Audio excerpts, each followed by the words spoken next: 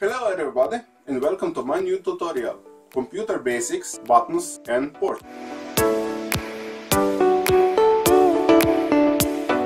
Most devices have some kind of ports and or buttons, which have different functions. Most common button is power button to power device on or off. Many computer cases have reset button to force computer's restart. Forced restart is used if we cannot normally restart from our operating system. These two buttons are mostly positioned in front of computer case. Main computer ports are positioned in the back, but some cases have additional ports positioned in front of a case. We can provide power to a computer directly from a wall socket or through power adapter. Power adapter is most commonly used for laptops, smartphones, tablets, and it transforms wall AC power to computer DC power. We know many AC and DC ports, but all of them provide the same functionality.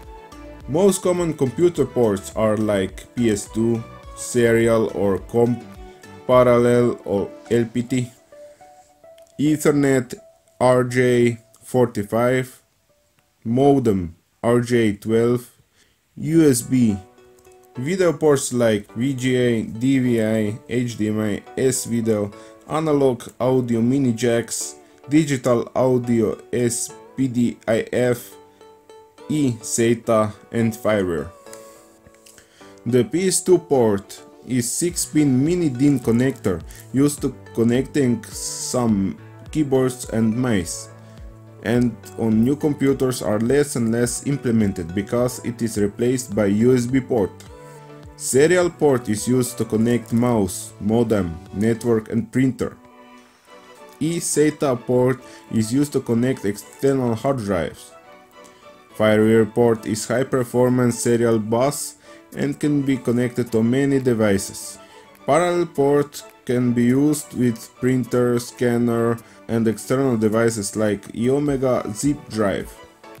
Ethernet RJ45 port is also named as network port and is connected with UTP cable and can be used to share and receive data over internet, home network or directly to another computer. To Ethernet port we can connect modem, router, network switch, another computer and else. USB port is short for Universal Serial Bus. USB versions are 1.x, X stands for subversion, like 1.0, 1.1. Then we also know 2.0, 3.0 and 3.1 versions, where higher version is faster and newer USB is, and on it we connected devices like modem for internet access, printer, web camera, external disk drive and many other devices. Another USB port types are mini USB and micro USB ports. Video ports like VGA and S-Video contains analog, where DVI and HDMI carries digital signal to show what we are doing on a computer through external display like monitor or television.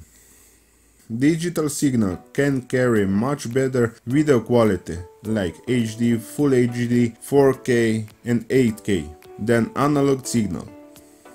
We also know 4 or 7-pin S-Video, mini DVI, micro DVI, mini HDMI and micro HDMI ports. Audio mini jack ports carries analog audio signal, and ports are used to connect to speakers, headphones, microphone and input devices. Most jack ports are colored, so it can be easier to connect. SPDIF port is coaxial or fiber optical, and it carries digital audio signal to speakers and headphones alike.